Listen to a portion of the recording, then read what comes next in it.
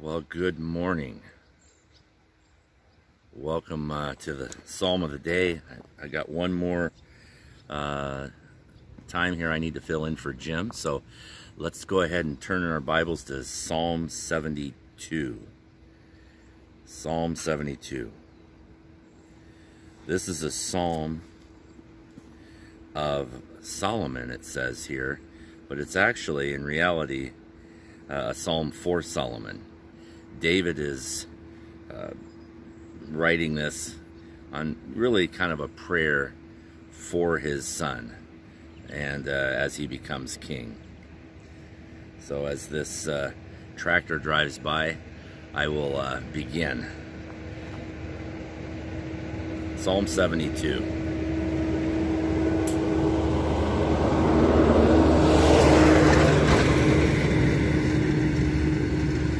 Give the king your judgments, O God, and your righteousness to the king's son. He will judge your people with righteousness and your poor with justice. The mountains will bring peace to the people, and the little hills by righteousness. He shall bring justice to the poor of the people. He will save the children of the needy, and will break in pieces the oppressor. It's neat because here David is really saying and acknowledging that it's the righteousness of God that is really needed for a king to rule. He needs to rule in righteousness, but yet he needs to rule in justice and doing the right thing.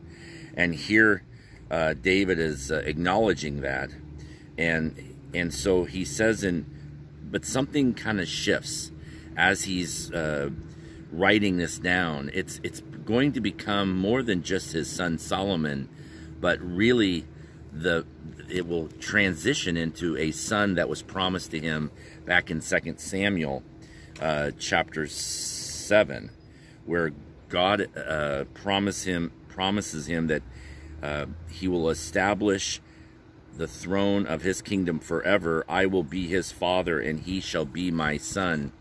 This is speaking of none other than Jesus. And I believe this psalm now will transition in from just a desire for his son to do well and to rule properly into acknowledging and looking forward to that day in the millennial reign, in the kingdom age, where Jesus rules and reigns. So let's continue in verse 5. They shall fear you as long as the sun and the moon endure, throughout all generations. He shall come down like rain upon the grass before mowing, like showers that water the earth. This king, this Messiah who will reign, will be beneficial to all the earth, like rain coming down upon the earth. Verse 7, in his days the righteous shall flourish, and abundance of peace until the moon is no more. So he will not only bring this freshness, this life within water, but he will, the righteous will benefit in this kingdom, and there will be peace in this kingdom. And he shall, verse 8, have dominion from sea to sea, from the river to the ends of the earth. He's talking about the Euphrates River, and that's always this boundary that God had given Israel. And the idea here is that this kingdom age will be humongous. It will be huge, and he will rule and reign. Those who, verse 9, who dwell in the wilderness will bow before him, and his enemies will lick the dust. The kings of Tarshish and of the isles will bring presents. The kings of Sheba and Seba will offer gifts. Yes, all kings shall fall down before him. All nations shall serve him. So this idea of just really the uttermost parts of the earth. Tarshish is in that area of Spain. You remember, I think it was Jonah was trying to flee from the presence of the Lord, and he wanted to get on a boat to go to Tarshish. So, I mean, the idea here is that the king will have, he will reign the entire earth, over the entire earth. And everyone will bow down to him, and they shall serve him. Verse 12, for he will deliver the needy when he cries, the poor also, and him who has no helper. He will spare the poor and needy. He will redeem their life from oppression and violence, and precious shall be their blood in his sight. What's beautiful about this, and this applies to us all, even today, is that God is concerned for the needy. But the needy needs to cry out. Acknowledge the Lord. Acknowledge that he is all powerful and he is all wise and he can help you. And so, and he will deliver the poor. Someone who doesn't have the ability to buy himself out of a problem, right? He has no money. He can't do anything. He has to completely trust in the Lord. All the poor, he is a helper to those poor. He will spare the poor and the needy and save the souls of the needy. But then I thought was really interesting here in the end of verse 14, precious shall be their blood in his sight. I was thinking of our study in Revelation and how the chapter 6 and 7 both speak of these martyrs. Chapter 6 under the altar, and chapter 7 the ones that have been taken out of the great tribulation, and they're given white robes. And these people are precious to the Lord. The idea of them being so close to the Lord always and to serve him forever. And here, you know, this idea of a person laying his life down for the testimony of Jesus Christ. It's an incredible thing. And you say, oh, that's too bad their life was cut short. Was it really necessary? God is going to make it up to them in heaven. And I think that's really neat. It's precious shall be their blood. Verse 15, and he shall live, and the gold of Sheba will be given to him. Prayer will be made to him for him continually, and daily he shall be praised.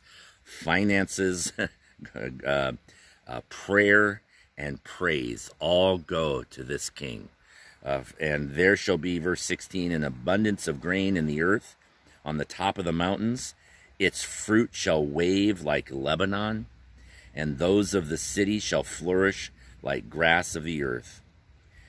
And his name shall endure forever. His name shall continue as long as the sun. And men shall be blessed by him. All nations shall call him blessed. The idea here is that the whole earth is under the rule and reign of this good king.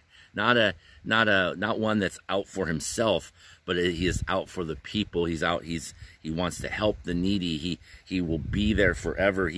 There's an abundance of food there, and fruit and grain, and there's a flourishing upon the earth, and he will endure forever. And it's just really neat. In verse 18, blessed be the Lord God, the God of Israel, who only does wondrous things. And blessed be his glorious name forever. And let the whole earth be filled with his glory. Amen and amen. The prayers of David, the son of Jesse, are ended. And so that concludes the second book of Psalms.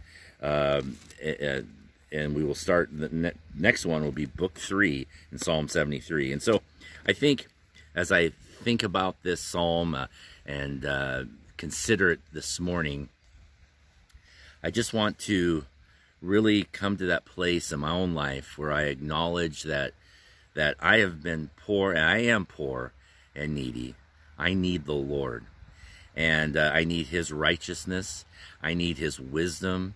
I need the proper judgments on the things that I see during the day, and I realize that he's there to help me with those things. He, you know, just as David desired Solomon to walk in righteousness, only Christ is truly the one that can do that perfectly. He was the meal offering, if you would, where his life, his physical, tangible life was perfect. Everything he did, and he's been accepted by God the Father. And so I want to live my life through and in Jesus. And today I want to do that. Today I want to acknowledge that it's Christ that gives me the righteousness. I live in him now, through him. The life which I now live, I live by faith in the Son of God, and praise his name forever. Amen. That will conclude today's Psalm of the Day. God bless you.